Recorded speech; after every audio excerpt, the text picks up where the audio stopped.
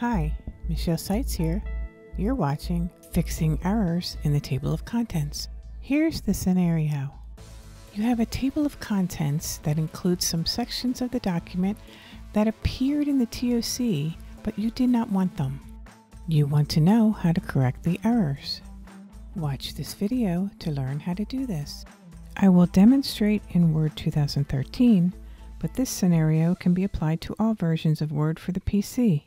When you create a document, you will want as few font styles as possible in your document so that if you need to fix the characteristics of the text, you will only have to modify one style associated with that type of text. However, that is not always the case when you have a document that consists of text from a variety of sources. When this happens, if you don't QC or review your document styles, you may end up with many unwanted entries in your table of contents, and your document may not have the correct formatting that you want. So the first thing you'll want to do is take a look at the styles in your document. You will need the Style Area pane open to do that. If you set up the Style Area pane before, just go to the View tab and click in the Views group and select Draft. For Word 2003, go to View Normal. If you do not have the Style Area pane set up, go to File, Options, Advanced, and in the right side, go to the Display section. In the Style Area pane width in Draft and Outline views, enter a number such as 1.5 inches. In Word 2003, go to Tools, Options, View. In the Outline and Normal options, in the Style Area width, enter 1.5. Save it and go back to the document. Go to the View tab and click in the Views group and select Draft. In 2003, go to View Normal. Now you should be able to view all the styles in your document. If you scroll down the document, you can quickly correct the styles by just clicking in the document and selecting the correct style.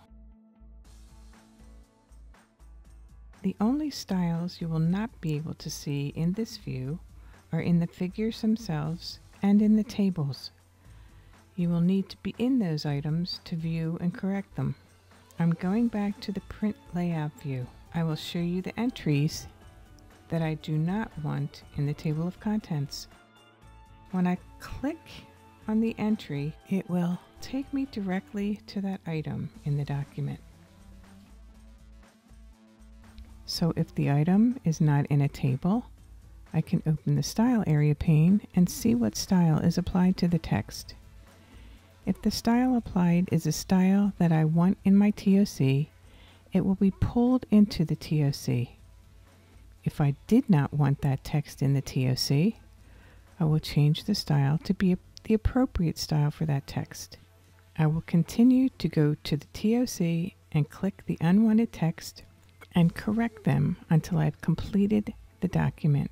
If the entry takes you to a table, such as we have here, highlight the text in the table. If the highlighted text is in the Style Gallery, you'll see it there. If you don't see it there, open the Styles dialog box. Scroll down until you see the style that is associated with the text and correct that style. Keep going through the entire TOC until all the entries are corrected. When you have finished correcting the entire document, right-click in the TOC and update the entire table.